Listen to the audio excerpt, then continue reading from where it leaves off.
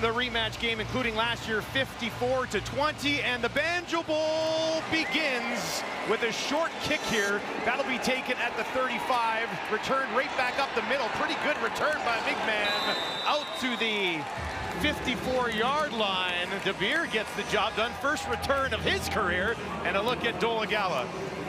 Well, last week he went 22 of 39, 326 yards passing. Did not throw a touchdown, but in his 2 starts, the 2 wins, last week versus Winnipeg, week before versus BC, 0 interceptions, protecting the ball nicely.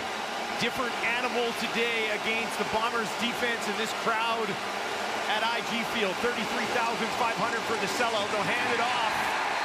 And immediately wrapped up, Kyrie Wilson all over Jamal Morrow. Morrow, a big part of this Rider offense. Couple of changes up front for the Saskatchewan Roughriders on offense. Logan Bandy will play for Evan Johnson at guard. Brandon Council goes in for Colin Kelly at right tackle. And they used Jamal Morrow on the Labor Day weekend win out of the backfield, throwing him the football successfully. More receiving yards than rushing yards for Morrow last weekend. Dolegala pressured, hitting the head, jumps ahead. There's a flag at the play as he's wrapped down by Big Hill, but it looked like he did take a hand up in the face along the way. Yeah, I did. Yeah, that's exactly what the call will be. Not sure the number. Ricky Walker looks like he is the guilty party. Major foul, roughing the passer, contact to the head. Winnipeg number 9, 15-yard penalty from the previous line of scrimmage and a first down. You have to really get up there for Walker, although he's not a small guy either, but at 6'7". Saw the contact to the face mask and the head. Walker knew it immediately. Winnipeg leads the league with the fewest defensive penalties taken so far this season. A big one there. And now a completion, first of the day for Dolegala, as he gets it to Kean Schaefer-Baker against this Winnipeg defense. Well, I actually highlighted Ricky Walker. I think he is one of the unsung heroes of this defense, playing very well throughout the last 4 or 5 weeks. The interior of that D-line. See how Logan Bandy holds up there. Adam Big Hill.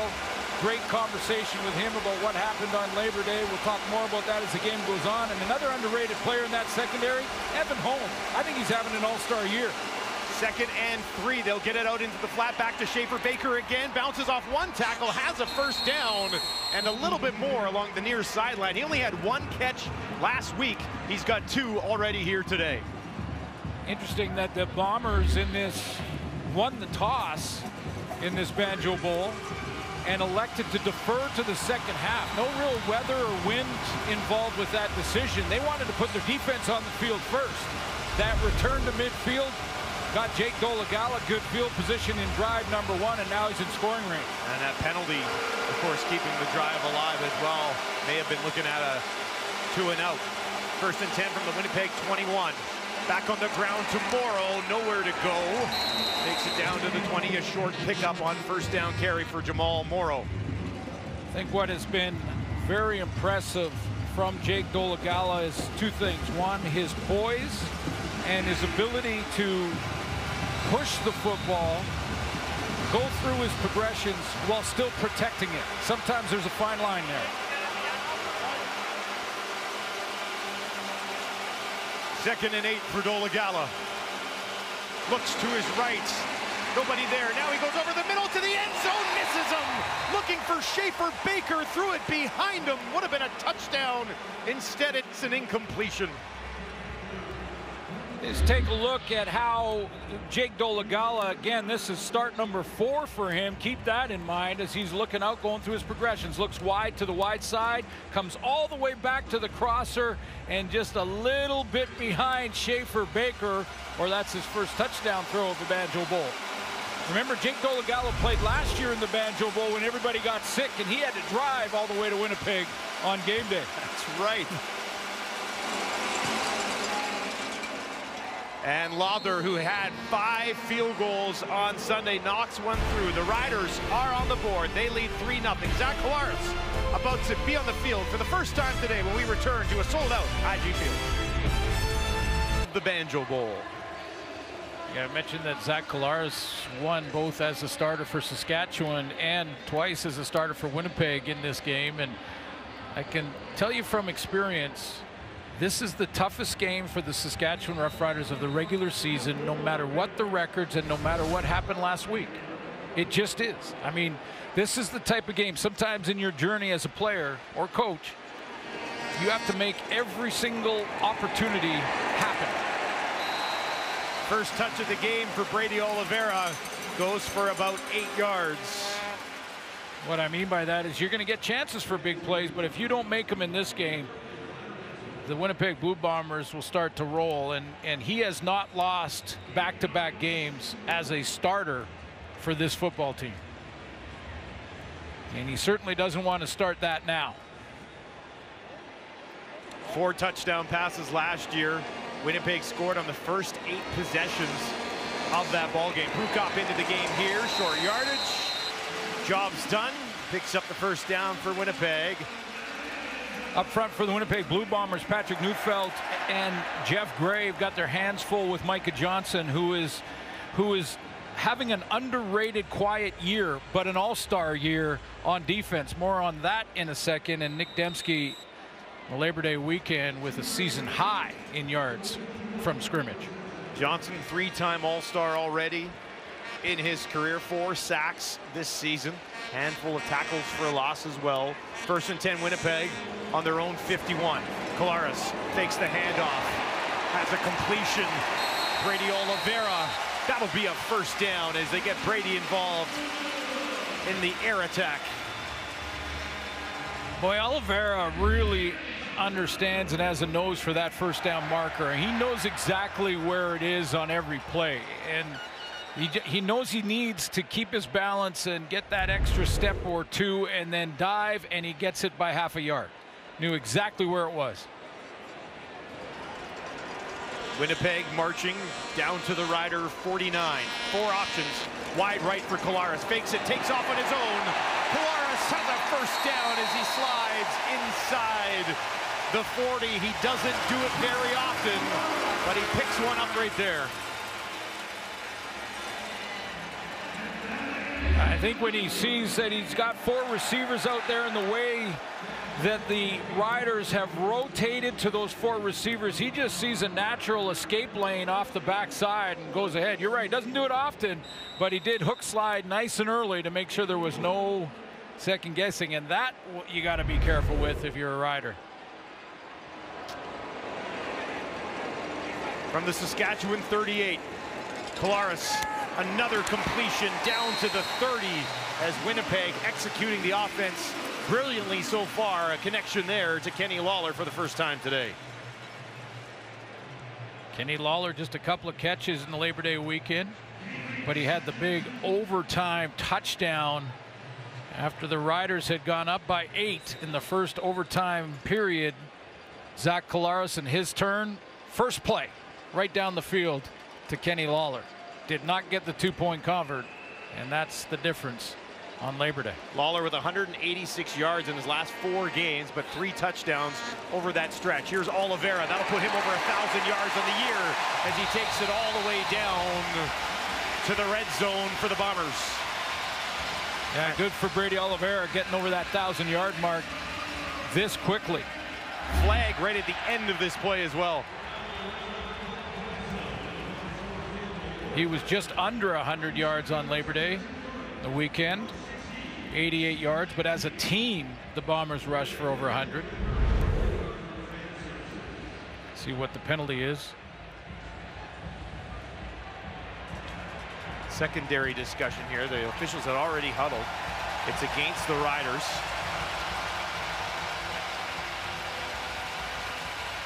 Andre Proulx calling the shots today.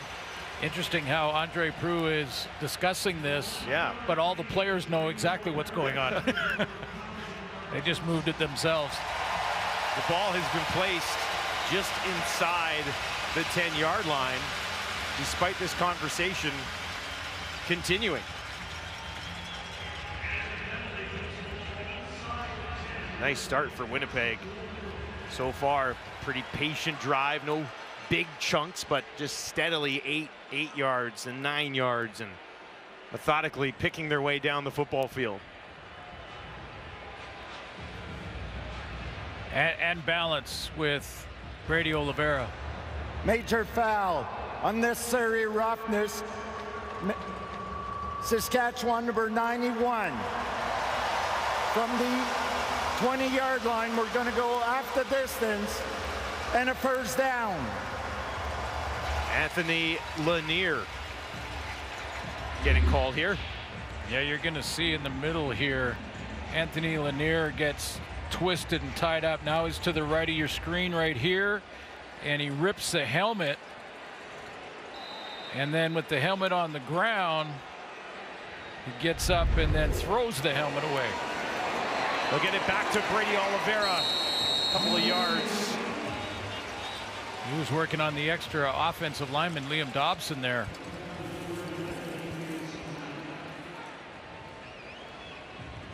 Oliveira, 3 carries already in this game for 20 yards, 10 yards in the air as well. Short pickup there, 2nd and goal from the Rider 8. Winnipeg 6-2 against the West so far this season, 5-1 at home. Kolaris looking to finish off a drive here. 2nd and goal from the Saskatchewan 8. 3 options out to his left. Looks to the right, throws to the right, has a man! Jones stops, trying to push through to the end zone, but the Riders are there to deny him. Okay, so you're the Winnipeg Blue Bombers right now. You have Brady Oliveira as our starting tailback, who just went over 1,000 yards. Your 3rd down, but you only need about a yard, maybe 2. They're putting in short yardage. Prukop into the game. He had a couple of touchdowns in the Banjo Bowl last year. The length of the football more than a yard. We'll look to try to get Winnipeg on the board. Huge push here early. Prukop's in.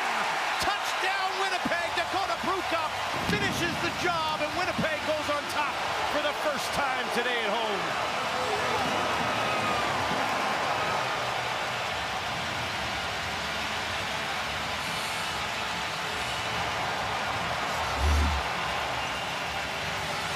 Sellout on Labor Day, on the weekend on Sunday in Saskatchewan, sellout here in Winnipeg.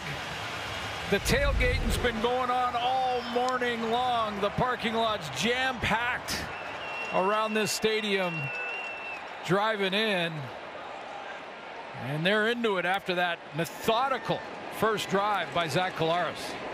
Castillo for an early 4-point cushion. And he knocks it home. Winnipeg responds after the Riders win up 3-0. Kolaris, Brady Oliveira on a drive finished by Dakota Prukop.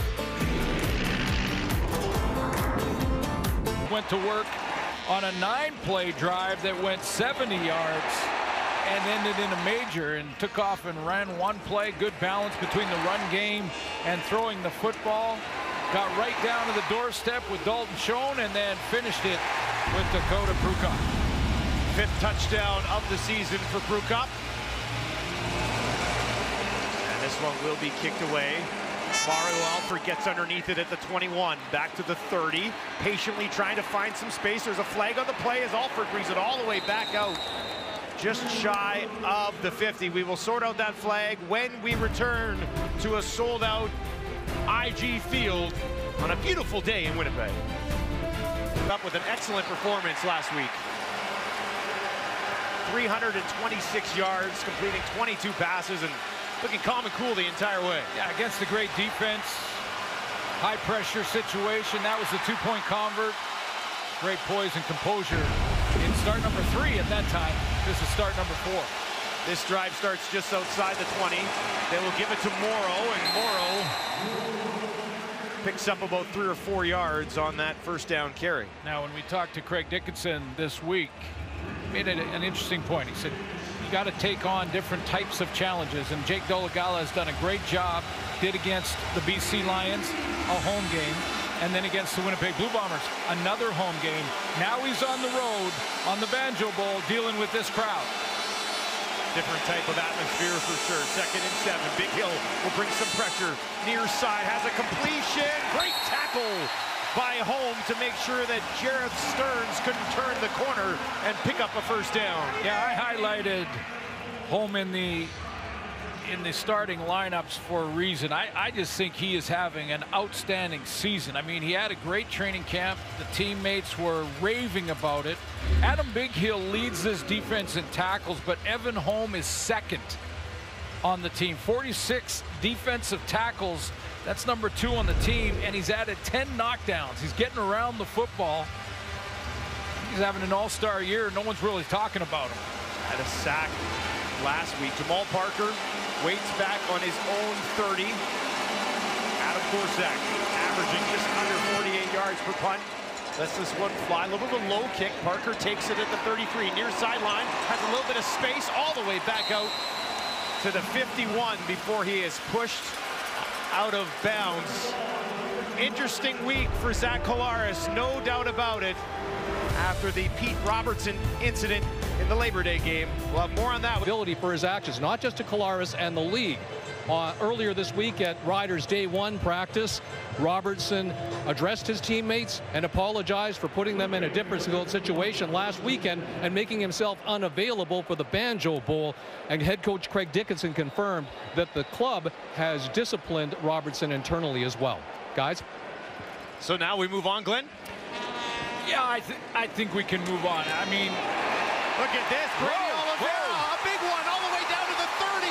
Broke a few tackles, and they finally track him down. It's the rookie Jackson Ford who gets there and stops another big play from Brady Oliveira. Well, you know, I think Brady Oliveira just told us what we should do with regards to last week's story. It's over. Let's move on, because he's moving on. What a run up the middle. Just bobbing his way and weaving his way through that defensive line in front 7, and Adam Bighill on the sideline, who gave us a great perspective on that whole episode last week, and Pete Robertson and how they would treat it if it was their teammate.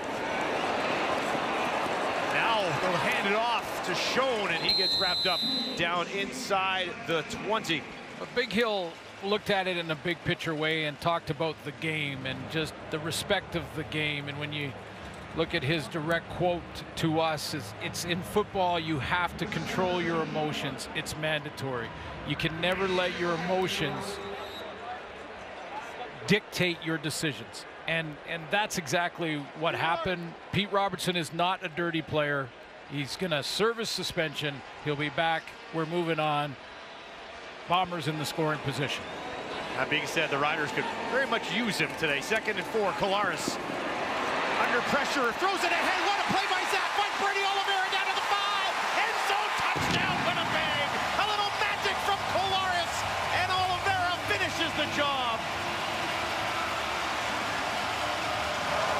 Well, 2 things. First of all, magic from Zach Collaros, keeping the play alive, finding a target and getting it to number 20. But was there any doubt that Brady Oliveira was going to get in the end zone here when he got the football? None. He was a freight train. He was getting to the goal line after he saw his teammate make that play. He was going to score. What a start to this game for Brady Oliveira. If you've got him in fantasy, you're loving life right now. He's got a touchdown already. He's got almost 60 yards on 4 carries and a couple of big plays in the passing attack as well. One more knocked through, and the Bombers are rolling early. 3-play, 59-yard drive that took us 1 minute and 43 seconds. Just to the left of Zach Collaros is Brady Oliveira, who's going to spy for blitz, and then when he doesn't have a guy to help out, then he just releases as a safety valve, and just in time Zach Collaros sees him. And away goes Brady Oliveira again. Saw there's going to be some contact right around the goal line area, and there's no way he would be denied on that. 9th touchdown of the season for Brady Oliveira. 6 of them on the ground, 3 of them through the air, and his monster season continues to roll on. He's already put up numbers that a lot of players be happy with in a game. 3 minutes left here in the first quarter. On pace for a 200-yarder. But yeah, I mean, the Riders are going to have to make some defensive adjustments because a great first quarter for number 20, and again, over 1,000 yards. Only needed 10 coming into this one. We're in what, week 13? Cruising along.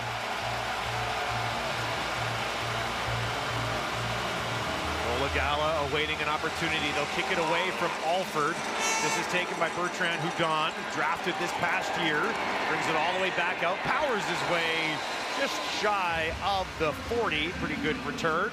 And now Dolagala has to put together a drive to get some momentum here, doesn't he? Well, absolutely. I mean, you in this game for sure, this can get out of hand quickly.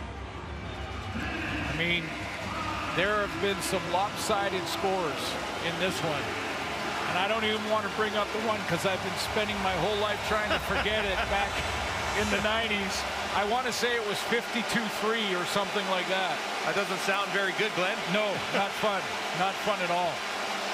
We'll start on their 40-yard line. Dolagala looking for Jones. Incomplete. Mario Houston on his back there.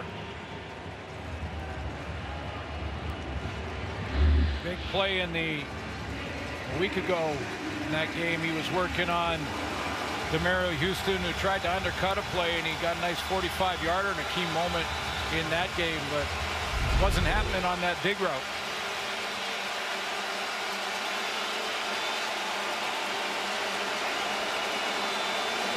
Second down.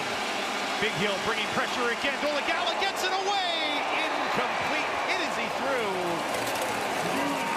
Jeffcoat was there to finish the job on the Riders quarterback. Absolutely right about the blitz. First of all, Big Hill's going. You'll see him to the right of your screen step up. He's going to crawl towards the line of scrimmage here, and then he has timed it up nicely. Jeffcoat and Jefferson. It was Jackson Jeffcoat with the contact. Found that target area, clean hit, just as the ball was being released. 2 and out for the Riders. Korsak takes it cleanly, gets it away. Another low kick. This one will bounce at the 25, trickle all the way down. Parker takes it on a hop, brings it back up the field. Gets it back just outside the 20. And Zach Collaros and the offense back out here on the field. I want to show you this touchdown throw where he created some magic here, kept it alive. He took a pretty good hit here, and that, as we were watching on the sideline, there's some in the back of his helmet. He was having some attention down here on the sideline during that last Dolagala series. Back out there, looks like he'll be okay, but we'll keep our eye on him. Zach has started 4 of 4 for 42 yards and a touchdown pass in this game. Blow up banjo. Bunch of different types of banjos in the house this afternoon. Collaros to his right. Completion. Another big one. Brady Oliveira, look at him go. Unstoppable here in the first quarter is number 20 in blue. The Riders brought a few more defenders into the box, but they put Brady Oliveira and they took him out of the box, put him out on the sideline. Lots of space in front of him.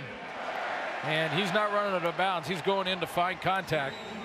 What a start to this game for Oliveira. 3 catches already in this game. Collaros a perfect 5 for 5. On the ground again. A good hard 5 yards against this Riders defense. Well, this is how they started the game anyway. Micah Johnson having an all-star year quietly, and there is Cody Roscoe out of Syracuse, who is playing for Pete Robertson. We told you that story. There he is. He's replaced him for this one game. They're putting Derek Moncrief at linebacker. Now he can go back and play safety. They don't have Jaden Dalkey in the lineup. Jackson Ford will start there, but they can rotate him through there because CJ Rivas is back on the roster as well and can play in Derek Moncrief's spot. moving pieces on that defense. Kolaris looks to his left. That's where he's going to throw, and he's got Dembski who gets tripped up after he picks up the first down, or he might have had a lot of room to work with. Oh yeah. Moncrief got him though.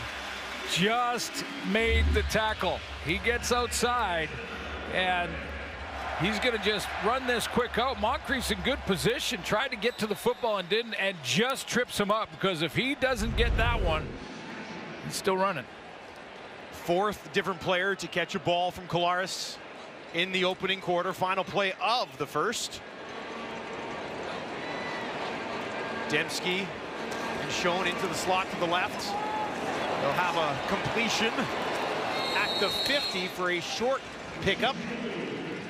First of the game for Rasheed Bailey, and that is how the first quarter will come to a close. Zach Kolaris, perfect first quarter, no incompletions. Brady Oliveira, over 100 yards of total offense and a touchdown. Bombers lead the Banjo Bowl. Back to IG Field, the Winnipeg Bombers on top 14-3. Pretty dominant first quarter. 158 yards of offense, 113 of them by their running back, Brady Oliveira. So there's exactly what the Riders have to do defensively to make an adjustment. Key in on number 20. He's having a big quarter and a big game so far. You know, people in the panel and everybody was talking about how the Winnipeg Blue Bombers are they the same dominant team they were? Are they still the #1 team in the league? And after they lost to Ottawa, they went on a 5-game win streak, including one that they put 50 on the BC Lions, just to prove that point and change the narrative. And, you know, I think after the loss on Labor Day, they're trying to do the exact same thing right here. That was the first loss they had since Kenny Lawler rejoined the lineup. They had been perfect 5 for 5 up until that point. Kolaris is 7 for 7, 75 yards and a touchdown pass in this ball game. 5-man pressure. Kolaris dumps it off over the middle. Another completion. It's up to the 40. Back-to-back passes to Rasheed Bailey, and he's got another Winnipeg first down. Their 11th of the ball game. So many weapons in this Bomber offense and in the receiving core. But Bailey, who is the slot just outside to the left of the short side of the field on a crossing route. He's had a quiet season, but is available and ready and contributing in other ways. Maybe the best run blocker in the receiving group. They all have a role, right? He's Absolutely. got 3 touchdowns on the year, too. But don't fall asleep on 88. Back to Oliveira. Short gain right up the middle on first down. So that's the question. I know the panel talked about it. You know, some people have talked that this club is starting to get a little bit older. And are they still #1? And you look at the stats and the numbers and the real sort of indicators when it comes to wins and losses, and they're #1 across the board with that great 9-3 record too, and don't lose back-to-back. Now there's a lot of football to be played here. I'm not giving them the win at the beginning of the second quarter, but we're seeing that the field is tilted right now. 2 of their losses in overtime. This one incomplete. Multiple flags here on the play. That 8 passing touchdowns allowed is a pretty impressive stat for this Winnipeg defense. Boy, Nick Marshall almost had one there. He had an interception last weekend. Offside. Saskatchewan. 5-yard penalty. Still second down. He and Jamarcus Hardrick having a little discussion there after the play was over. Marshall going back to his side of the field. Tied for second in the league in interceptions, behind DeMario Houston, who has 7 for the Bombers already this season. Yeah, a couple of the top 4 guys in this game tonight.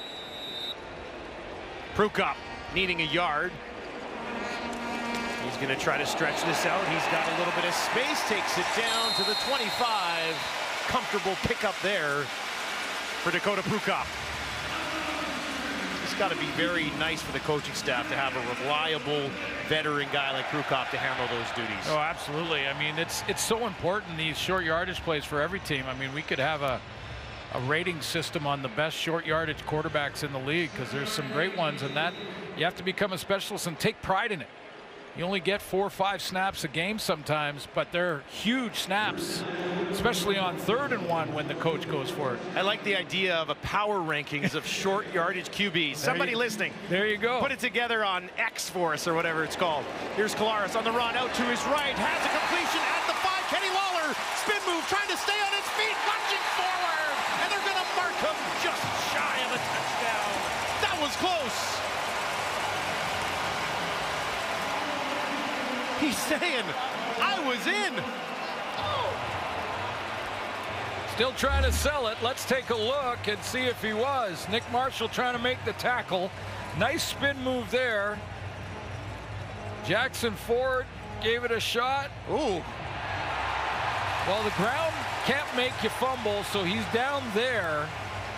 It's whether or not he was down before the ball crossed the plane. The previous play is under review by the command center. Oh, I think he kept his knees off the ground as he lunged forward. I can see why he was trying to make a case for this. It looked like that right knee was going to touch down, but it didn't. There was space underneath there, wasn't it, from that look? This one will take another look. Is that left knee on the ground, or did it touch and bounce up? The ruling is it's on the 1, so they're going to have enough evidence here to overturn it into a touchdown. But every potential score is automatically reviewed. It's just hard to tell the timing of that left knee, and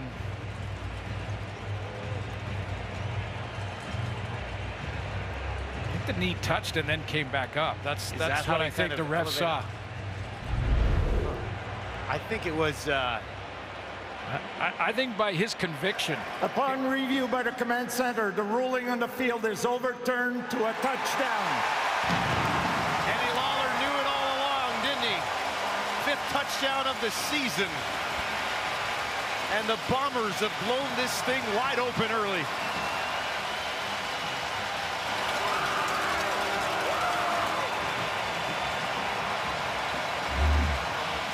This was successful for the Bombers on Sunday to get Zach Collaros outside. Lots of motion, change of direction. Lawler crossing the field from the left side of the offensive formation all the way across with his quarterback, was wide open in the hole, and then he did cross the plane.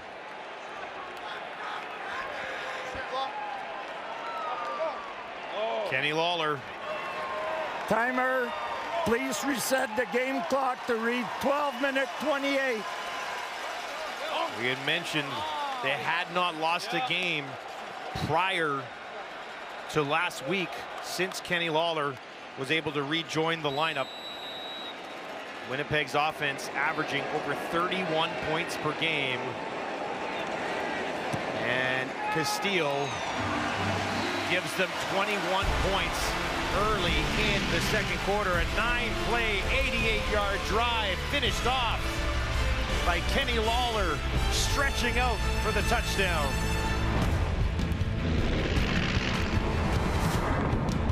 Game tonight.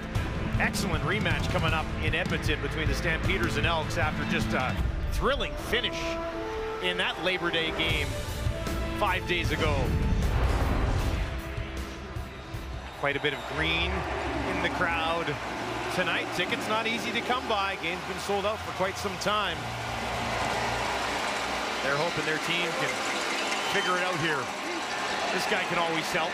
Mario Alford trying to find some room. Takes it back just shy of the 40. That last drive for Winnipeg took over 5 minutes off the clock. So Jake Dolegala here, 3 of 6 to start this game, just hasn't been on the field much. Take another look at Kenny Lawler here. The Riders and Micah Johnson told us that motion before the snap they call eye candy. It tries to distract the defenders, but you got to drag across the field, find that open spot. Lawler did, and Collaros delivered the strike. Saskatchewan will start this drive on their own 39. It's loud in here. Just a bit. It's just a bit. It is loud in here. And it's just been like constant noise the entire game. Those things obviously would help with that. You gotta manage your vuvuzela use, though. I mean, you can't be on that thing the entire game. That's just too much. I am a big fan of the cowbell, though. Lots of cowbells in attendance here. Makes it more difficult for the officials to communicate as well. They're trying to hear from the command center and trying to figure out what they're sorting out here. No flag on that return. This might have been just the spot of the ball, but it's taken a little bit longer through the crowd noise. It will remain on the 39. Dolegala gets this one away, far side. Just over midfield. Schaefer Baker's got it. His third catch of the ball game. Yeah, the number one goal here for Jake Dolegala is just to simply stay on the field for a few first downs, just to take away some momentum and keep Zach Collaros on the sideline. I mean, that's step number one, and then start thinking about points when you get closer, but slow this momentum. Just the third first down of the game for the visitors. Schaefer Baker up into the slot near the top of your screen. Morrow will pop over to the right of Dolegala here. Bombers bring some pressure. Dolegala trying to escape, staying on his feet, and eventually tracked down from behind. But he avoids a sack and actually picks up a couple of yards before Jeffcoat takes him down. He will run. He can run. Sort of prototypical 6'7", 240-pound pocket passer, but that's 15 carries coming into this one in just his 3 starts. Jefferson and Jeffcoat both there to bring him down. 2nd and 7 after the 3-yard scramble pickup. Dolegala gets this one away near side to Jones. He's got a completion for a first down. And the Riders quarterback starting to settle in a little bit. Looks like some extra protection here from the Riders as well to give him some time. Well, good timing on the throw. And this is Jake Dolegala with a little play action 1-2 step throw. And just as Jones is coming out of his break, that's a great angle to show you the receiver coming out of his break with the quarterback releasing it right then and leading him to the sideline. First catch of the game for Jones puts him over 700 yards receiving on the season. Dolegala wanting to throw again. In trouble. This time he will be taken down. Ran out of room. And a number of Bombers were there for the sack. Yeah, I'm going to give the assist to the secondary for the Bombers on this one because Dolegala had time initially. Pretty good protection here. There's play action now. He's got 1-2, stop, throw. Nope, covered. Now it breaks down and you're in trouble. Cramby got there too. Cramby gets there. His first sack of the season. 2nd and a long 17. They'll hand it off to Morrow right up the middle. Jamal Morrow trying to push ahead. Gets a little bit of help. They stop him just shy of the 30, but a pretty good pickup there on 2nd and 17. Jamal Morrow, his best run of the ball game. It'll be tempting here, I'm sure, for Craig Dickinson, but it's 3-4 yards. I think you got to take the points. And that is what they will do. It'd be tempting when you look at the scoreboard, but it's at least 3 yards. But we're in the first half. Yeah. I mean, take the points. It's a good decision. Brett Lawther coming into this game 28 of 32. Has hit one today from 27 yards. This one will be straight away from 39 yards out. Stop this Winnipeg 21-point run. Right down the middle. Cannot be any more accurate for Brett Lawther today. He's been on a nice little run. Here to a game in Winnipeg for a long time, since the 2019 championship. Collaros pressure in his face, dumps it over the top, and that one will fall incomplete. First incompletion of the day for Collaros.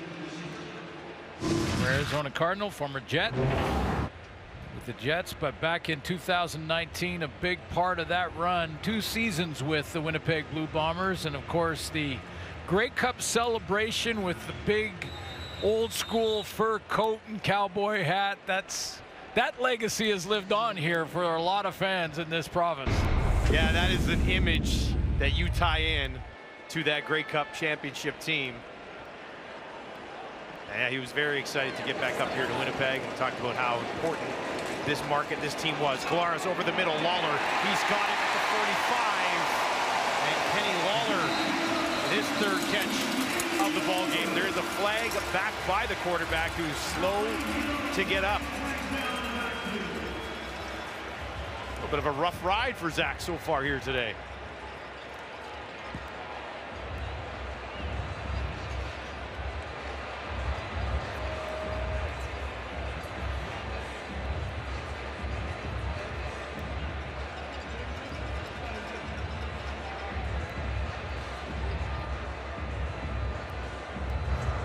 There are 2 fouls on the play.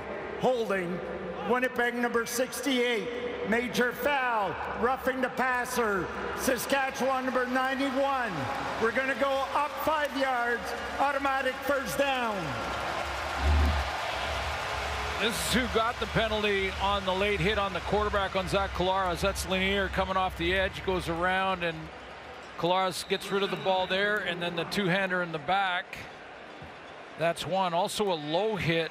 I believe it was Miles Brown on the low hit. And then there was a holding at the line of scrimmage as well.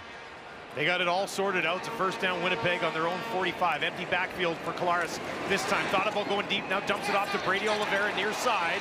And Brady stumbled a little bit and then was finished off by A.J. Allen and Larry Dean.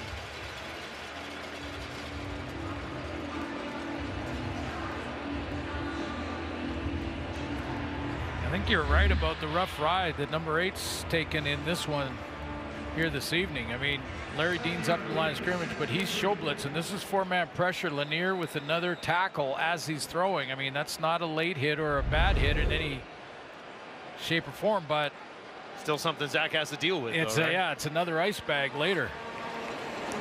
3 more yards is what they need. Oliveira's got that and more. Brady Oliveira takes it down inside the 50. That'll put him over 70 yards on the ground here in the first half. Larry Dean in the middle of their screen here. When you can get your lineman onto the linebacker, you've got a chance for a play in the run game. I believe that was Jeff Gray getting out there on Larry Dean, getting a nice block, lead block in the hole. Oliveira could get to first down territory. Oliveira well on his way to another 100-yard game. He already has 5 of them this season. Now they'll give it to Bailey. Rasheed Bailey, heavy collision at the 45. A flag in the secondary as well. With Jackson Ford coming up to make a tackle on Rasheed Bailey. Holding, Winnipeg number 10. 10-yard penalty. We're going to replay first down. Nick Dembski trying to open up some space for his fellow slot receiver.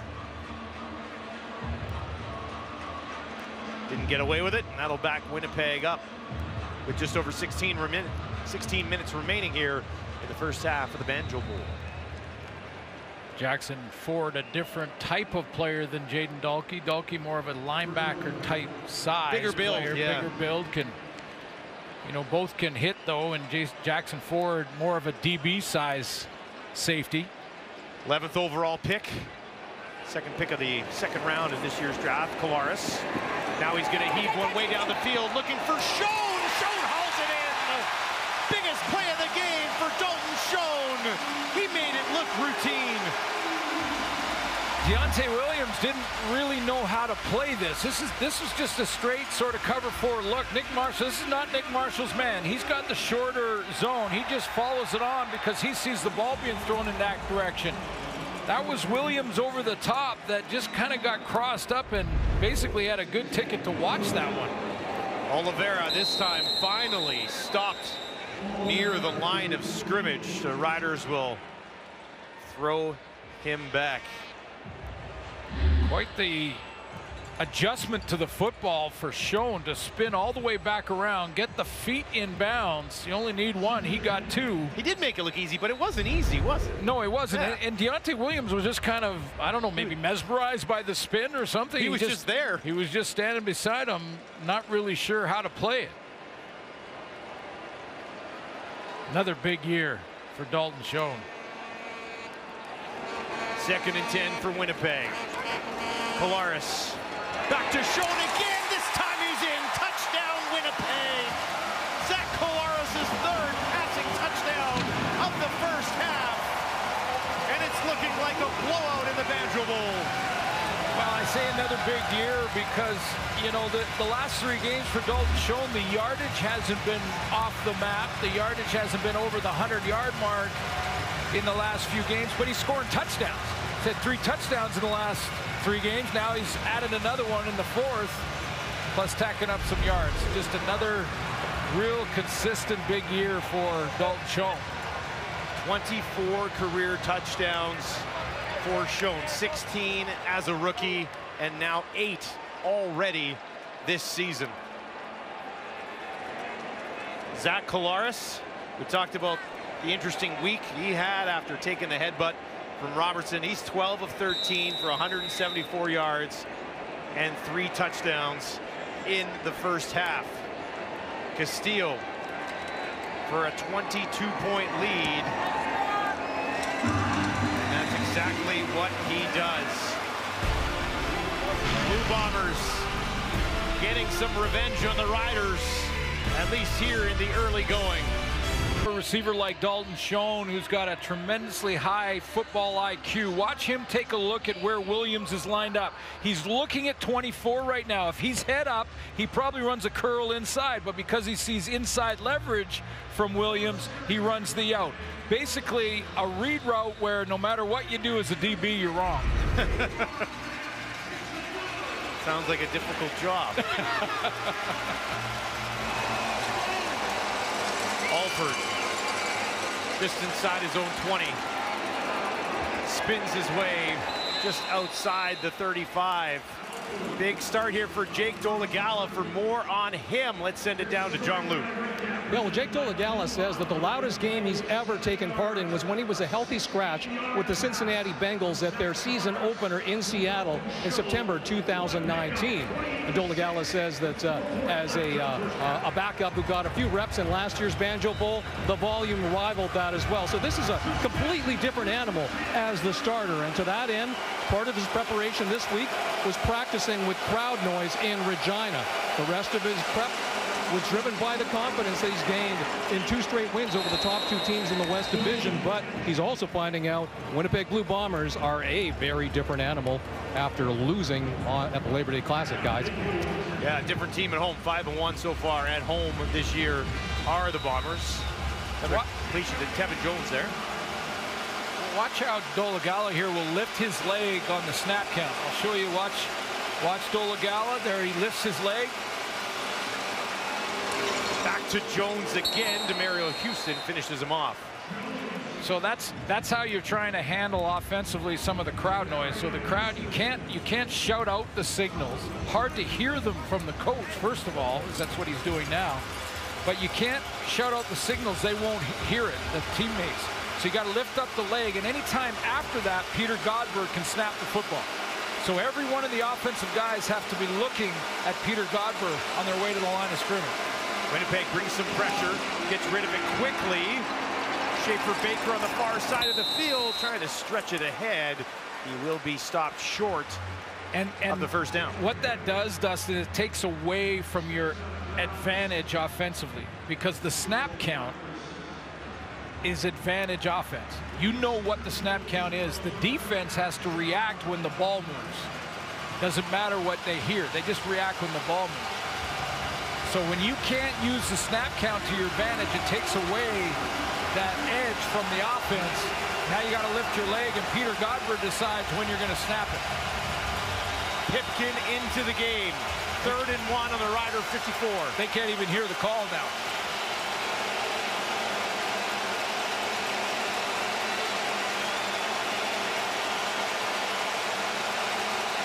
Pipkin trying to push ahead. I don't know. I don't think he got it. I'm not sure it was even close.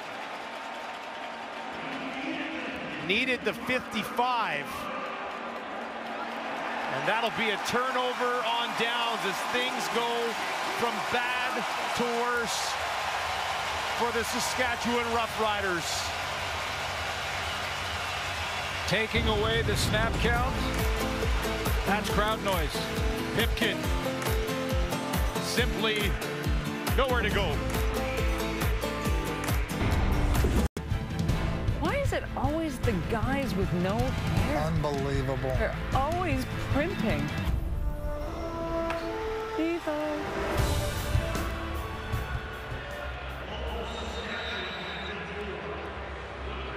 Oh, don't go anywhere. Halftime breakdown coming up. Winnipeg gets the ball back here. This is bad news for the Riders. Winnipeg has scored a touchdown on all 4 possessions in this ballgame, and that's after scoring on the first 8 possessions in some way, shape, or form of last year's Banjo Bowl. They'll get it to Lawler. Lawler takes it down inside the 45. Another Winnipeg first down. Go back to the big stop on defense for the Bombers to give them another shot with the football before halftime. Here it is, and you're going to see Adam Bighill again jump into your screen from the right, and he stops the forward momentum of Antonio Pipkin. No go. The no-fly zone. Adam Bighill's in there. You okay going for it? I mean, you're down by 22. It's a yard. No, yeah, I think you kind of got to get something going offensively here at this point. Bombers didn't allow it to happen. And now Brady Oliveira, massive hole right up the middle. And he comes ahead for another first down for Winnipeg. DeMarcus Hardrick is going to get on that second level, as I talked about in the run game. You got to get somehow an offensive lineman big on little. It's called, you get the big on little right here. That's DeMarcus Hardrick on Larry Dean. Maybe a little bit of holding, but get big guys on the linebackers. You got it. Your running back is loving it. 88 yards on the ground for Oliveira. Collaros down to Schoen again. Got it again. Come on. 5 touchdowns for the Bombers. Second of the game for Schoen. And the party is on at IG Field.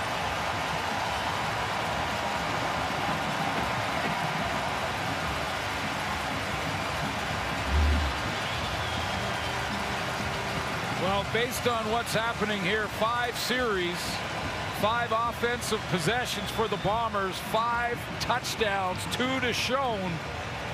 Time he took Nick Marshall, got in behind him. You may see Drew Brown early in the second half. We saw Drew Brown last year in this game because the Bombers had it in full control. And boy, do they ever hear. 35-6. Buck Pierce looking like a genius right now.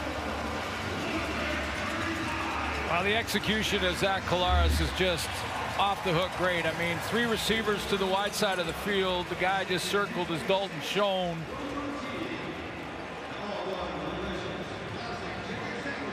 There he is, and he's going down the numbers. Now, Nick Marshall looks like he's looking back to possibly play the ball. Meanwhile, Schoen is just separating. And then it's too late to get there. Collaros on the roll, throwing on the run. Nice little drop in the bucket over the shoulder to Schoen. Tremendous accuracy. Saw the DB in a trail position. Led Schoen out in front. Some adjustments to be made for Jason Shivers, defensive coordinator. Last year in the Banjo Bowl, Collaros had 4 touchdown passes, 273 yards. This year in the first half, he has 4 touchdown passes, 217 yards. Now 26 touchdown passes on the year. Far and away, your league leader, Mario Alford. Can he provide a spark? Does not look like it. Bombers downfield, forcing him out of bounds. with 1:39 left in the half. Well, the key for Saskatchewan now is don't look at the scoreboard. Just play football. Honestly, that's not going to help you in any way, shape, or form. Just don't look at the scoreboard. Think of it as one play at a time, one completion at a time, one block at a time, and see what happens as the game kind of unfolds in the second half. But they can't stop the Bomber offense right now. Start on their own 20. Dolagala completes it up to the 35. And that'll be taken all the way up to the 40. About a 20-yard pickup. First time today that Samuel Emilus has touched the ball. Jake Dolagala, he's nice. He throws a nice football. He does, doesn't he? Nice, tight spiral. Make the wide throws. I asked Zach Collaros actually about him. I always do. I ask the veteran quarterbacks about the young guys. He said, real impressed with his arm strength to the outsides. He goes there a lot, too. Yeah. A lot of action on the outside here. 4 options to his left. Goes to his right. That one had to get rid of it quickly, and it falls incomplete. Prior to that, he had completed 75% of his passes so far in this game. Hasn't turned it over. Their defense cannot stop Winnipeg whenever they're on the field. And Dolagala had a big hill problem there. He had a big hill issue. A lot of people over the years have had a big hill issue.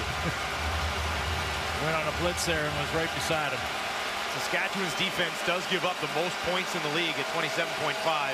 They've surrendered 35 here in the first half. Dolagala gets this one away again to his running back. And Retta Cramdy is a problem for Jamal Morrow, and that'll bring up third down. 16th overall pick by the Bombers in 21. Just keeps getting better with every rep. Again, they've got some guys that are playing fantastic, having good seasons. Evan Holm, Retta Cramdy, Ricky Walker. These talented guys in this team that you kind of lose some of them. And they've worked their way into what was already a really good defense, right? Talk about Jefferson and Jeff Coat all the time, and Big Hill, of course, but some unsung heroes on this team. Korsak gets it away, spinning in to the waiting arms of Parker, who is taken down immediately by Deontay Williams. Well, lots to discuss on both sides of this football. Winnipeg's offense looks terrific. Riders looking for answers here, and Kate and the panel will try to have some of those answers for you at halftime. Well, started out the game pounding Brady Oliveira, and Riders are going to have to adjust to that at halftime. That's loading the box more. What that does, though, is put a little more pressure on your secondary. You have to bring those linebackers closer to the line of scrimmage. Handing it off again to Oliveira. And a pretty good chunk right up the middle. Give him at least 5 yards on that carry. I thought that Zach Collaros may try to really test Jackson Ford in the middle. Now, he's not a one-on-one guy. It's not like you look at a matchup there. Your free safety is not that type of player, but he really hasn't. I mean, they're just running their offense. I think Jackson Ford is doing a pretty nice job in his first start in the middle. 2nd and 5 as the clock ticks down. Collaros, another big shot down the field, drops it in at the 30. Kenny Lawler all the way down to the 10, and the Bombers continue to pour it on against their rivals. Nick Marshall gets up and press here against Kenny Lawler. Collaros saw it immediately. Lawler, little move off the line of scrimmage. Again, there's that separation. Marshall's not looking back. That didn't cause it that time. That was just a foot race, and Lawler won it. 1st and goal from the Saskatchewan 8 as Winnipeg looks to add to the misery of the Riders here late in the 2nd quarter. Collaros, completion, end zone, touchdown. Dalton Schoen again, give him 3 in the first half. And it is all Winnipeg.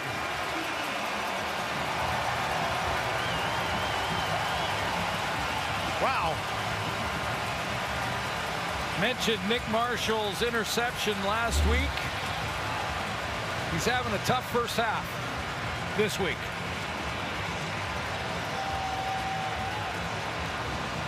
Dalton Schoen's last 3 catches. Touchdown, touchdown, touchdown. And just like that, he has 10 on the season.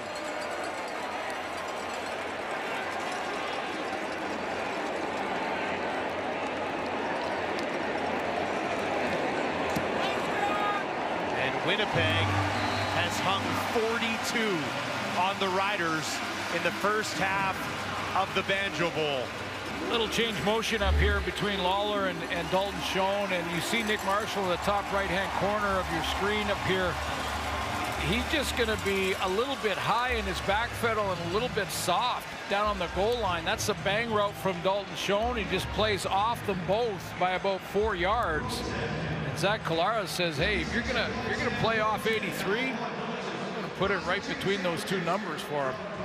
3rd touchdown in a row for Dalton Schoen. 6 possessions, 6 touchdowns. Absolutely ridiculous what Winnipeg is doing. I don't know if you'll see Zach Collaros again in this game. I don't know why you'd roll him out in the second half when you're up 42-6. But we'll see. Yeah, I agree. We'll see Drew Brown at some point, but I don't know why you'd bring Zach back out. We will. Maybe to start the half and then a series or maybe, 2. Maybe. Riders shell-shocked. Low kick. This one will be stopped and brought back up near side. All the way out beyond the 45. And Glenn, what can you say? What can you say about this half? Holy smokes. Don't look at the score clock if you're wearing white and green. Come out and play a half of football. Don't look at the scoreboard. Play a half of football for the Bombers. Hey, their fans are loving this. Loving it. Zach Collaros, 285 yards, 5 touchdowns. Brady Oliveira, his running back, 10 carries for 93 yards. He also had 4 catches for 57 yards and a touchdown. That's where it really all started, isn't it? Yeah, he set the tone. I mean, their offensive line did in the trenches, and just basically open it up for Brady Oliveira both through the air and running the ball. Basically set the tone of the game in the first quarter, and then Zach Collaros went to work through the air as the second quarter came on and started hitting 83. Brady Oliveira is with our John Luke. Brady, I have a feeling that you're going to mention bully ball. Wait, because the video will expose you there if you do that as a player. Hey, a chance to make history. Biggest comeback in Banjo Bowl history, 11 points. There you go. They got about 36 to overcome here. Something to look forward to. Here's Mario Alford to the 30. Now Alford stopped at the 39. And they've kept Alford in check for most of the evening after he put up well over 200 return yards last week. Dolegala, 10 of 14, 92 yards. Didn't turn the ball over or anything. Just basically spent most of the half on the sideline watching. Exactly. And there's 6 touchdown drives by Zach Collaros. He just didn't get on the field very much.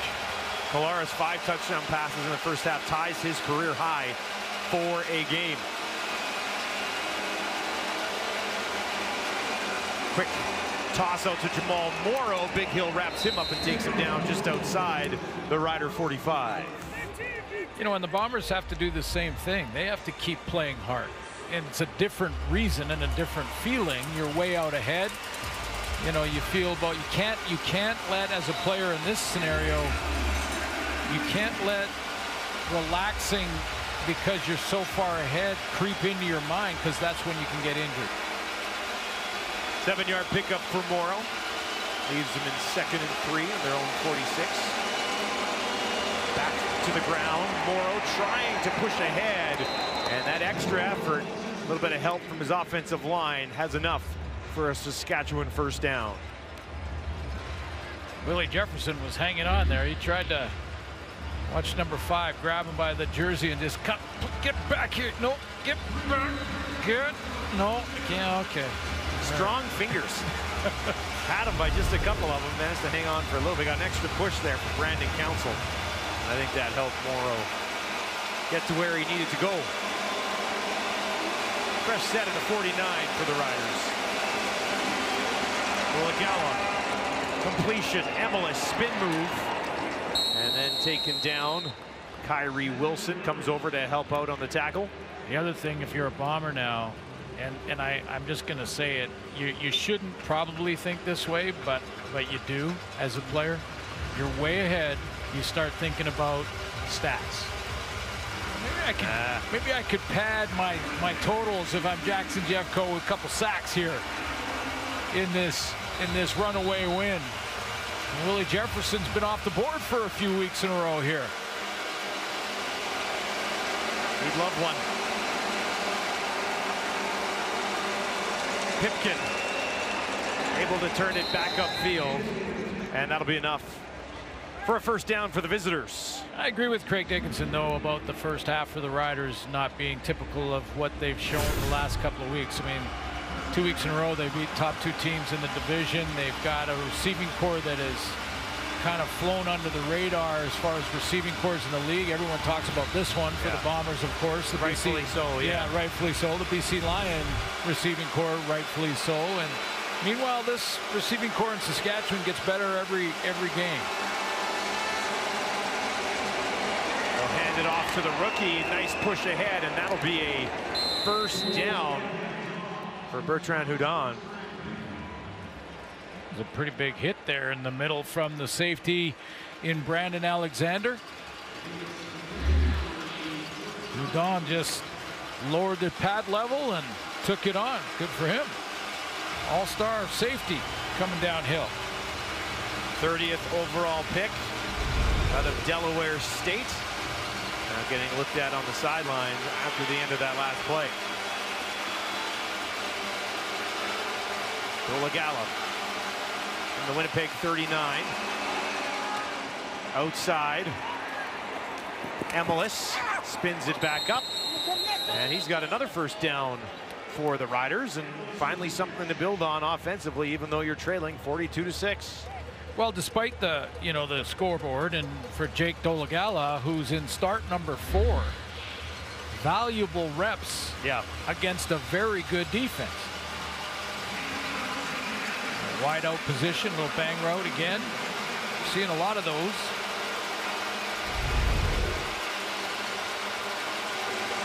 Once again, Dolagala down the field. Schaefer Baker got turned around. Ball was behind him, got a hand on it, but couldn't haul it in. I think the pressure collapsing around Dolagala, he rushed this just a bit, and I don't mean rush it as in it was his mistake. Rushed it because he had to, or he was getting sacked, and it was a heater outside. Thrown a couple behind Schaefer Baker so far today.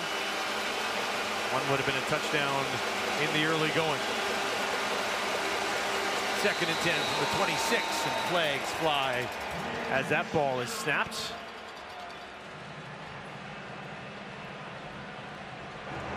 Illegal procedure. Saskatchewan number 61. 5-yard penalty. Remains 2nd down. Brandon Council backed them up 5 yards. He's into the game. Colin Kelly injured. Council gets in, first-year rider out of Auburn.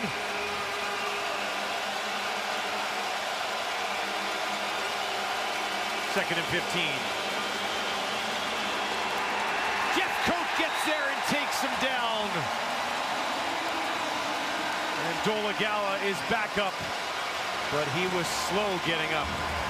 3rd down. Yeah, and speaking of Brandon Council, he's the right tackle. Now, in fairness to Council, he's played left tackle this season. Different footwork, and that time Jackson Jeffcoat pads the stats. 5th sack of the season for Jeffcoat. He came out of that with the football. Still has it in his hands there. The officials are discussing the end of that play. See if we can get another look at this.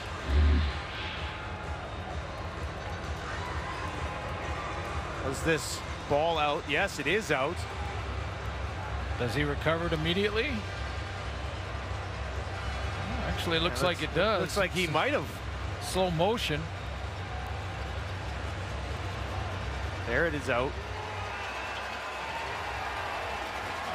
Dolegala originally had his hands back on it, but Jeffcoat swoops in there and takes this ball away. So on the previous play, the quarterback, before he hit the ground, there, and the ball was recovered by Winnipeg. Therefore, first down Winnipeg.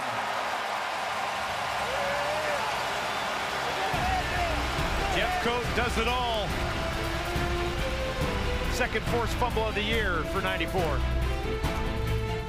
One of those 5 guys is right beside you, Joe Poplawski, number 71, one of your former teammates. How many of them reached out to you after learning that you would be honored this way? Quite a few. As a matter of fact, I got an email, a text from Joe today. He's in 106 today, looking down, and I know we used to sit by each other in the locker room. So, and he was one of the first guys when I came up to Canada to play, he and Rick House, that really motivated me and gave me an opportunity to say, hey, man, this is a great football league, and it's because of those guys. Is this honor magnified in that this is happening at a time when the Bombers are going through a run of success, not dissimilar from your 3 Grey Cups in the 80s? Well, I guess you can say that. You know, these guys have deserve all the credit. They've earned it, and they really remind me of the era that we played in the 80s. So we're looking for, as you know, anything can happen in the CFL. It's been a great to watch them this year. And in 1988, we were a 9-9 football team, and ended up winning the Grey Cup. So anything is possible. So that's why every week you have to come to play. And these guys, I love their energy, and these fans are the energy. Very, you know, they're the fuel that fuel these guys, and so the energy behind them, and it's just a great. I'm just so happy and thrilled to be a part of it. Yeah, well, the fans certainly gave you love at halftime. Again, congratulations, James, and thank you for spending time with us here. Thank you very much. 15th person to be honored up top. James Murphy was tough as they came. I mean, you know, when you try to get a hit on a receiver, you always, as a DB or linebacker getting a hit on a receiver, you want to take a look at him. As you're getting up and he's getting up, you look if it really affected him. Did it affect him or not? You can't really intimidate a pro athlete, but I mean, does a big hits affect him? And James Murphy would have this smile. That smile he's got on his face right now, no matter how hard you hit him, it would be like, oh yeah, good, first down. I hear you. Over 9,000 yards, 61 touchdowns, 9 years. 6 of those years he had 1,000-yard seasons. He's got a 1,000-yard season right now, pushing ahead. One of the best. I mean, you know, and that team had great offensive lines, excellent quarterbacking, and those teams that he played on, good run game. Much like, I think that was a great question by John, and just to compare, you know, a really good Bomber team and Bomber offense that is very balanced with Brady Oliveira right now in the passing game with Zach Collaros and his receiving corps. Zach Collaros, 300 yards passing today. 5th 300-yard game of the year for him. Prukop into the game, short yardage, didn't need much, 3rd in inches. And he has got the job done. Winnipeg's offense will stay on the field. We'll be interested to see how Michael O'Shea handles that now with Zach Collaros. Are you know, do you give him this series, eat up halfway or most of the 3rd quarter, and then that's it? You know, the no lead is safe slogan that is true most of the time in the CFL. But it's true most of the time. I'm not sure it's going to be true this time, but it's true most of the time. He's out there now. Tied his career high today with 5 touchdown passes. His running back's got 100 yards. Schoen and Lawler both have 100 yards. It'll back on the ground again. And look at this. Look at at this pile being moved here. Still eventually stopped shy of a first down, but what an effort here in the third quarter by a Bomber team leading by a bunch.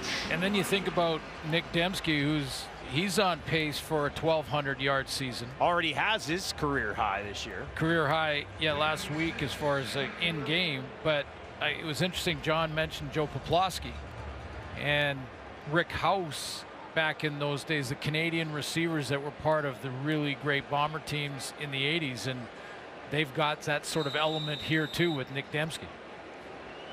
Dembski at 29 years old looks like he's still just getting better and better every year. 2nd and 3.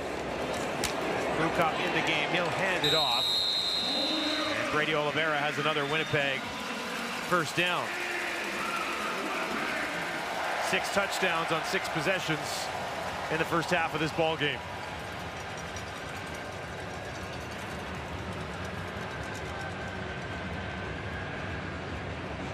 Zach Collaros has never not bounced back after a loss with Winnipeg. 6-0 following a defeat since joining the club. Yeah, not as a starter here. That's quite remarkable, really. I mean, his record as a Bomber just crazy good. Gets hit, gets hammered as he throws, and that one almost intercepted. And this is the discussion we have about Zach being in the football game still. He took a heavy hit as he let that one fly. Interested to see what Bombers fans think about this. Well, exactly. And, you know, again, based on last week, and we've moved on from it, but it's a very different scenario of stuff that happens within the play and stuff that happens after the whistle. And last week was after the whistle incident. This week is in play. Some of these hits you can discuss and talk about. Were they close? Were they late? All of those things. But the question too, the bigger picture question is Zach Collaros is still in the game. You know, it's 42-6, and that's what you're concerned with if you're Michael O'Shea. That, yeah. As he's throwing, he gets hit. Well, you have a backup who's really good too in Drew Brown, right? Like, we're going to see Drew Brown here at some point, I would think. Collaros towards the far side, drops another one in there, but Lawler can't hang on. He's calling for a flag. That would have been a career-high 6th passing touchdown for Zach.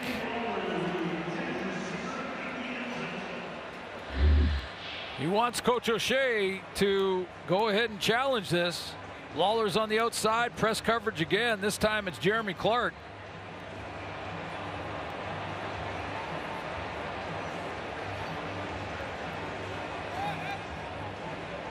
Distracted enough to drop that one. We've seen Lawler pull in a number of remarkable catches just this season since returning to Winnipeg. Castillo puts it through. Points on every possession for Winnipeg. In full control of the Banjo Bowl. .com/Fortinet Cup.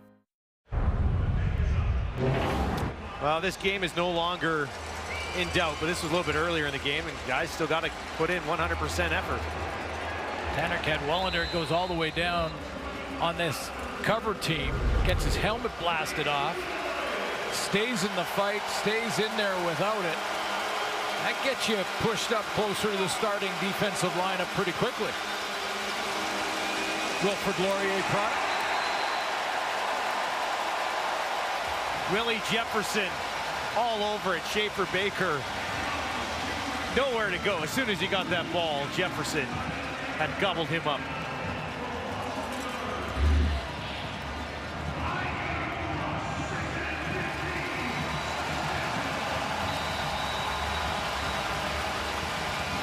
Throughout his career, Willie Jefferson can redirect like the best of them. I mean, he's as good as it gets, changing directions for a big man. 5-yard loss. Oh, Dolagala spins away from one. Retta Cramdy is there, and he'll take him down for the sack. Second of the game for Cramdy. Well, Willie Jefferson was like a windmill coming off the edge, and that's why Dolagala had to duck. I mean, he watched Jefferson coming off the edge here like just a wild windmill, arms flailing around, and he just flushes Dolegala up into the pocket, and Cramdy's there to get the stat.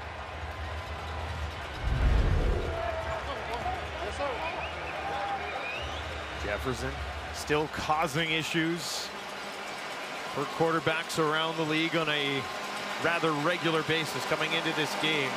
8 sacks and 11 knockdowns for Willie. Korsak keeps this away. Parker back on it. No Janarian Grant just yet for Winnipeg as Parker brings this up along the far sideline. Nowhere else to go. Nowhere else to go against this Bombers defense today. Had one of these this year.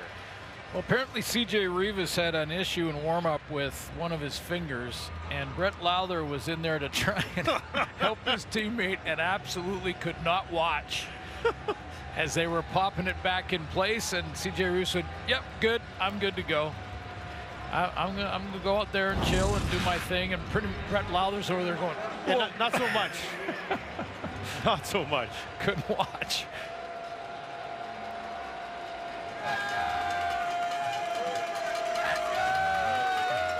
Had a few of those probably today, I would think. Wow. Apparently it started early in the morning outside. Back to Brady Oliveira. Look at him go. Brady Oliveira does it again all the way up to midfield.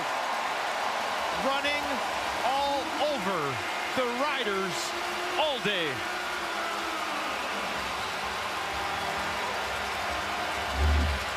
Wow, this is just Brady Oliveira really padding him stats now. And, you know, the only question mark I have now for the Bombers from their perspective is a couple of interesting efforts on the tackle attempts down the field. But the only question is Zach Collaros still on the field. Still in this game. 45-6 late in the third quarter. It's just risky. I'd just say it's risky. Wolodarski first time today. He's got a catch, takes it down inside the 35. You know, if it's Jake Dolegala in this kind of game, I get it. Keep him in here, get him the reps. He needs the reps. I mean, you know, you're in your fourth start. You're still working with the receiving core and the number ones. It's only been a month that he's been working really consistently with the number one group. So the timing and understanding their body language and all of that's important, but not this guy. Yeah, if he throws a pass and his thumb hits a helmet or something. Yeah, and you know, I've been in this. It's funny, all the years of covering this league, and Mark Trestman used to do this as well. He would leave Anthony Calvillo in. Yeah. After or throughout a blowout, you know, could be 30-point lead in the fourth, and Anthony Calvillo would be in. And I'm certainly not, you know, criticizing the coach's decision here. I always would lean on the safety of Zach Collaros and the risk that's involved. Just over a minute remaining here in the third quarter. Deontay Williams has been taken out by the spotter. We'll be back in just a moment. Elks and Stampeders. Real good chance that'll be a tight one. At Commonwealth and Edmonton. Yeah. That's a big game again for both teams. 1st and 10 from the Rider 32 for Collaros. They'll give it to Brady Oliveira, and Oliveira pushing ahead. Oh boy, that run ended in a hurry. C.J. Rivas was there. Oliveira with the best rushing game of the season, highest rushing total of the year in the Canadian Football League today. This will put him over 150. C.J. Rivas with a dislocated thumb. And a thud here.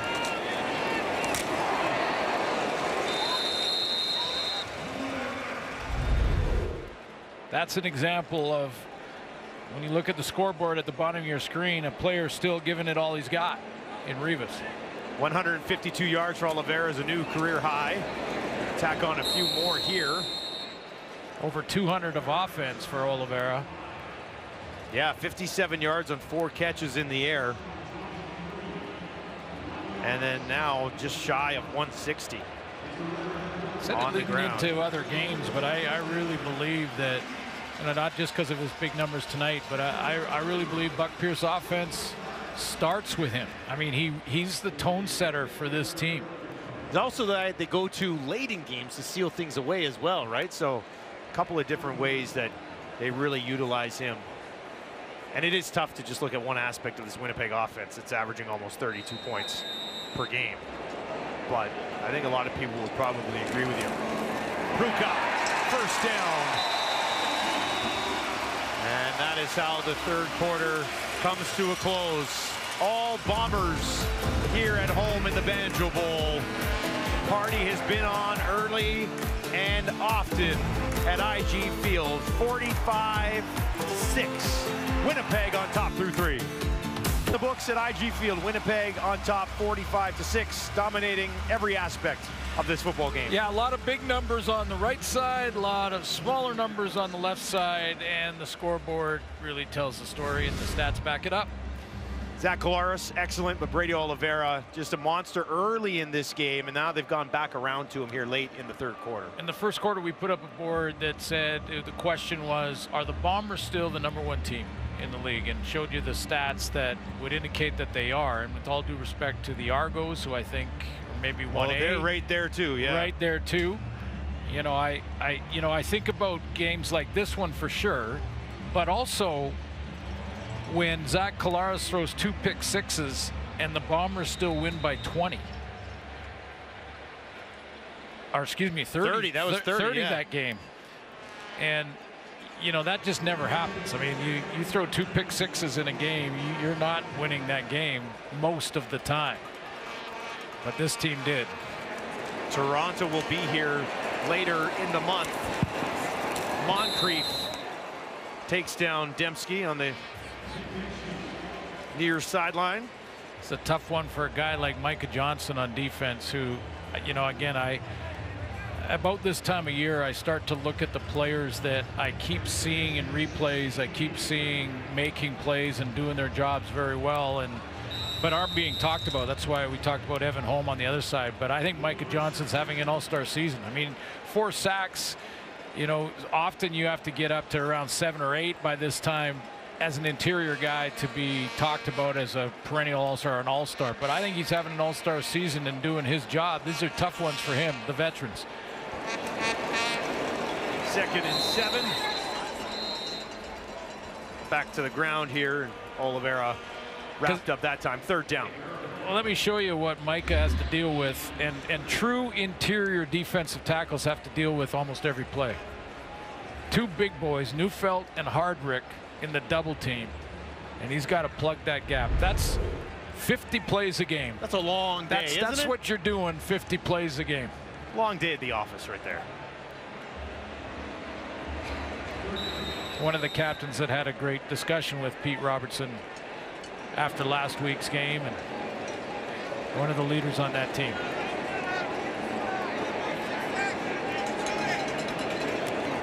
Castillo tosses 3 more. 48-6 Winnipeg. Chris Streveler in the house. His prize for being here. An interview with John Liu when we return. The tailgate segment before the game, what's it been like for you being back here in Beg City? It's been unbelievable. I knew it was going to be exciting, and I knew the fans were going to show love, and it's surpassed my wildest expectations. So, this is like a second home to me, and I just appreciate what the organization did for me, giving me an opportunity, and it's where I started my career. It's special to me. How much did you connect with the guys that were your teammates, especially part of the 2019 Grey Cup team? I saw some of the guys yesterday just kind of popping in and out, but I'm going to be meeting up with a lot of them tonight after the game. So I know they were focused, leading up to the game, obviously a big game, and so didn't want to bother them too much, but I'll be reconnecting with a lot of them tonight. What do you think of this Banjo Bowl? I mean, you experienced it firsthand, but I mean, crooked score, honoring James Murphy, one of the greats in Bombers history. I got to meet James, great guy, obviously a legend. 48-6. That says what it needs to say, and the energy in here is just electric. So it's been an amazing day, and I'm really glad I got to come back for it. Very quickly, final one, Chris. What does your immediate football future hold for you? Yeah, well, I just got healthy. I got injured in the preseason, and so I just gave my agent the green light to start reaching out to NFL teams. And so, you know, there's been some little nibbles, and we'll see where it goes. But I'm just really looking forward to whatever the next opportunity is down there, and going to be ready to take advantage of it when that call comes. Well, best of luck with that. Thanks for spending time with us, Chris. Thank you very much. Chris Streveler. Yeah, just what a great role he took on in that 2019 season and championship season for the Bombers. Great parade there. That was great vids there. He said that jacket was his ex-girlfriend's mother's, and he doesn't have it anymore. Third and short, trying to push ahead. That extra effort may have been enough. I think it is. And the Riders will try to keep this offense on the field. They do get the first down. What a great preseason, too, that Streveler had when he went down south, and reminded me of another pretty good preseason of a kid playing last year in the Canadian Football League that went down south. Well, we've seen him in BC earlier in the season with his family checking out in Nathan Rourke, yes. Yeah.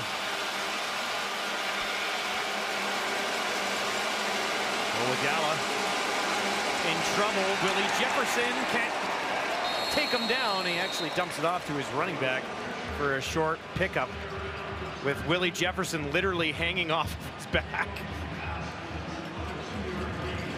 You know, this game is done, but you know, I think Jake Dolegala is a guy that the Riders can continue to build around and continue to believe in. I don't think you read into too much today from Dolegala and all of a sudden panic. First road start, this one incomplete, and one of the most difficult situations in the entire league for Dolegala.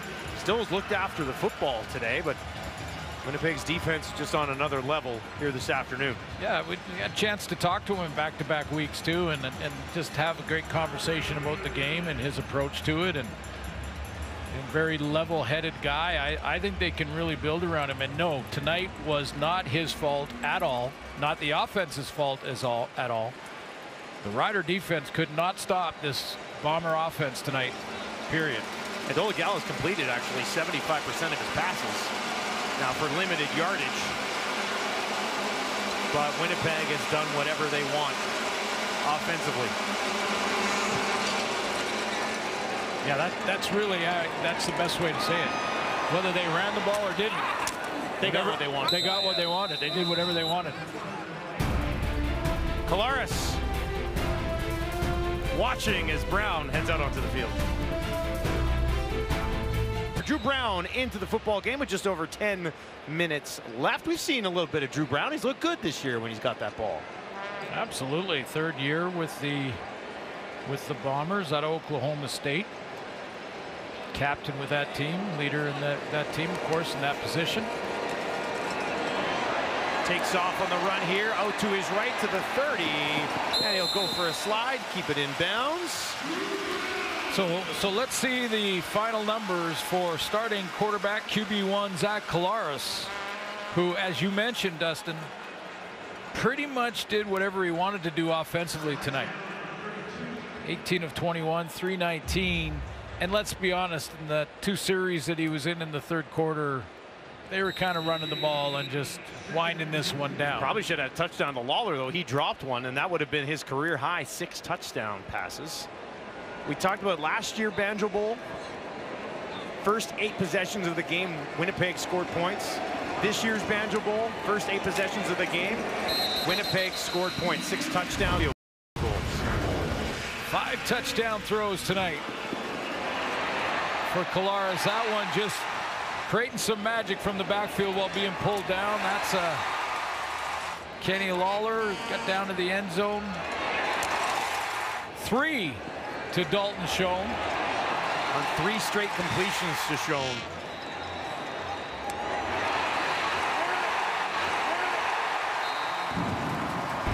A 27 touchdown passes on the season for the back-to-back MOP. Certainly has himself in that discussion again this year. Oh yeah. Today didn't hurt his case, that's for sure. Brown Wolotarski cuts it back at midfield, and Drew Brown comes in and picks up right where Zach left off. Well, yeah, you know, and I think it's interesting that there's been some that have tried to take him out of the conversation because of some recent interceptions of late. But, you know, I mentioned those 2 pick sixes against Montreal and still won by 30 points. So, you know, he is definitely a front runner in that regard. Chad Kelly, I think, is in the discussion for sure. There are others, and it was a great conversation this week with Zach, you know, about the Pete Robertson thing. He was real happy that they talked, and they're all good. And I'm not bringing that back up to, you know, unearth the whole discussion again. Just to say, at some point, maybe in the offseason, maybe at another date, there's a bigger picture discussion that probably should go on, and I'd love to have a guy like Zach Collaros, just a well-respected guy who's played in that quarterback position, who has taken a bunch of those type of things, a bunch of those little hits. I don't mean little to minimize it. I'm just talking about the after the whistle stuff, the late stuff, things like that. It just seems like he's been a victim of a bunch of them. And it'll be a good big picture discussion in the offseason to eliminate it, to get it out of there. Couple of yards needed here. Pushed right ahead, and look at this burst. Johnny Augustine all the way down to the 10, and he picks up where Brady Oliveira left off. Bombers offensive backups getting the job done. Well, it doesn't change the guys up front. They're still getting their job done, and when you get holes like that where you're not getting touched by anyone till you get into the secondary, and then it's all the DBs that had a shot missed too. So it's a pursuit of a defensive lineman, and it's Charbel DeBeer, I believe, who tracks him down. It was DeBeer. Great hustle from DeBeer to get back there. Well, that'll be a plus for him. Yeah. I mean, you watch the video, there's a guy who didn't quit. Brown misses Augustine there, had A.J. Allen in his face as he tried to connect with his running back. You know, and in blowouts like this, and one of the reasons that I bring up to, you know, Coach O'Shea making the decision and when he's going to bring the backup out is not just to protect this, you know, the health of the starter, the QB1, but it's also, it allows your backup to keep the pedal to the metal, you know, because I'm just telling you, they want to keep putting points on the board and make as big a statement as they possibly can. And when you're kind of rubbing it in, that's when people start saying, you know, you were running up the score and all of those things. The backups have to play hard. They're trying to. Brown to the corner, incomplete. Kenny Lawler working there against Amari Henderson. He looks like he's getting up a little bit slow. Maybe be his last game action. Went down on his back there.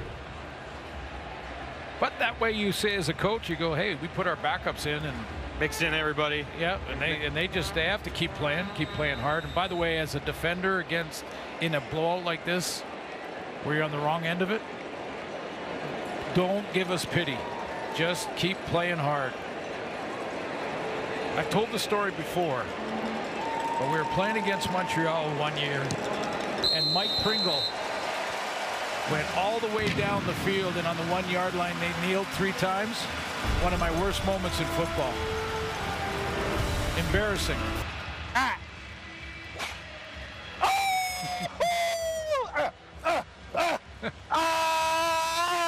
Come on down to Winnipeg. You know what I'm saying? Got the J's on with the. Did you see how serious Zach Collaros' bobblehead was next to Willie Jefferson's bobblehead? Well, this is a great idea. It's life-size bobbleheads to get some fan interaction in the stadium. They'll be around the stadium. On the concourse here, concourse, you get pictures with them. And they've got them in the NFL. They got them in Major League Baseball, and fans love it. What a great idea. Adam Bighill has one. Actually, Patterson in the game now for Saskatchewan, getting some reps, but Zach Collaros has one as well. Oh, he got the ball and everything. And look, he's so serious, even with the head bobbing a little bit.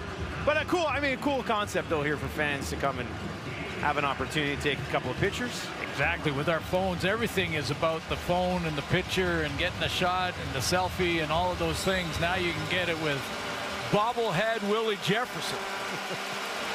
Love it. Patterson, just over 4 minutes left, gets into this game, working from his own 50. Dolegala get the rest of the night off. Patterson on the run, out to his right, has a completion to his running back. And he's close to a first down. Here is Zach Collaros on his bobblehead. I didn't see it until, I guess, at the end of practice, and somebody walked up to me and said, "You gonna bring that home with you?" I'm like, "What are you talking about?" There's 50 yards across the field was a bobblehead. I said, "No, man, what am I gonna do with it? We got enough stuff as it is." But it was cool. My parents got into town, and they were able to see it with my kids, so that was cool. My kids were pumped. Yeah, they pressing the head and everything that. So they thought it was funny. The Capri was a little afraid, but Sierra thought it was cool. Big carry up the middle once again for Thomas Bertrand. I love that he was asked, are you going to take it home? Could you imagine? Well, could you imagine walking into your house and your family going, "What are you doing?" "Oh, I'm bringing a bobblehead life-size of me to put in the front yard." Come on. That would be pretty funny. I think John Lou's text to us, he said a couple of the guys did ask if they could take him home, but the team said when you retire a Bomber, yeah, you can have it. So you can take it then. Confirmed Willie Jefferson's never leaving because he's going to want to get a hold of that bobblehead when his career's over. Patterson, tough to get a hold of him. A flag here as he turns it upfield. This one's going to be a hold. And that'll take us inside 3 minutes of our middle game on Super Saturday triple header. Next time you're at IG Field. Ford running for 135 yards. What does he have in store tonight? Jake Mayer, though, led his team back 22 points in the fourth. Battle of Alberta coming up next. That'll be a really good football game. We did that one on Monday. It was a phenomenal game. Great finish by Calgary, and Trey Ford was spectacular in the early going of that one. Trey Ford put a show on, in a losing effort, but just a great show of athleticism. I mean, and he is a great pure passer. I mean, you can see him throwing on the run. I've seen him against Hamilton and other teams in this sort of month-long run for Trey Ford. To pick up blitzes, find the hot routes, go through progressions, things like that. But athletically, a special talent. First team to get a second look at him this year are the Calgary Stampeders. How much do you think 4 days will help you prepare after you just played him? Yeah, it's going to be that much tougher, and there's got to be sort of a progression in the chess match for the Elks as well. So one thing, Calgary is going to try and keep him in the pocket. They're going to try and make him throw from deep in the pocket as much as they can, but he can make you miss. It's tough to keep him in the pocket. Yeah, you can load the line of scrimmage against Trey Ford and not keep him in there. So, but they will have to progress, get those hot routes. You got one-on-ones. One guy misses a tackle in the secondary with the throw. You've got all those guys committed to stopping him from running. That's how you beat it. So, the interesting matchup, and the Stamps have a great opportunity here to really get in the race. Yeah. Well, and Lofter trying to sneak that one in. He will not. Misses it wide left. And Parker will bring it out on the far side of the field. Jamal Parker to the 15. And no further. I say that because Jake Mayer, I think, put together that comeback win in a time where they really needed to do that. I mean, the Stamps have been in so many close games and just not finished them and not found a way to get the W. And that on Monday they did that. They finished it. They came from behind to do it. And that can be a game changer for them. It can turn their season. Now they need to stack them. And stack them means winning right after us tonight. Saskatchewan will fall to 6-6. Winnipeg will go to 10-3 here today. Edmonton had won a couple in a row. That loss to Calgary really hurt them because they would have been ahead of Calgary if they won the game. They pretty much have to have this one today if there's any sort of dreams of a possible crossover down the stretch for Edmonton. Yeah, and Calgary with a win, you know, they're right in the fight for the 3rd spot in the West, and certainly solidifies any, if they can't get it and Saskatchewan beats them out down the stretch for the 3rd spot in the division, then they are looking at the crossover. So Hamilton with a big win last night, very important in fighting off the crossover. Next up for the Riders will be Edmonton next week, so we'll see how that one plays out depending on what happens next in the 3rd game of our triple header here. Saturday action on TSN. And the Bombers have clinched a playoff spot with this win. Augustine takes it out to the 25. So Winnipeg clinching. Toronto has already clinched as well. So things starting to sort of come into focus as we work our way through the final couple of months of the regular season. But it's going to be a very intriguing battle the rest of the way for everybody else. BC's had a few missteps along the way here as well, and try to get their game back on track. Well, I'm already looking to, what is it, 3-4 weeks down the road when the Bombers go to BC Place and take on the Lions. Depending on where we are in the standings, you could see that as a battle for 1st in the division. Well, and that'll be a week after Toronto is here. So Winnipeg goes Toronto, BC back-to-back late September, early October, which should be 2 excellent football games. It's the only time Winnipeg and Toronto meet all season, and there will be a lot of eyes on that game. And like we mentioned, the Riders here, Jake Dolegala, will be heading home to face Edmonton next week. Yeah, another intriguing storyline for that Toronto game here will be the return of Andrew Harris, the mentor for a guy with over 200 yards of offense tonight. Whatever he taught Brady Oliveira, it worked very well. It worked very well. Brady Oliveira tonight, 154 yards on 18 carries, had a receiving touchdown on 4 catches, caught all 4 balls that were thrown his way for 57 yards. Zach was great tonight. Brady Oliveira, maybe even better. He was outstanding as well. And in his spare time, rescues puppies. So just one of those really nice guys. Eh? Superhero. He is well, as far as my wife's concerned, he's a superhero. Yeah, she loves Brady, doesn't she? Well, when I told her that he saves puppies in the off season and saved hundreds of puppies from freezing to death in Manitoba, instant favorite player. And look at this. Jamison Sheen is actually dressed today. This is the first time he's had to punt the ball all day. I've seen him on the sideline. No shower necessary. Just waiting. Yeah, you put on your street clothes and go home. Yeah. First punt of the game for Winnipeg comes with 30 seconds left on the clock.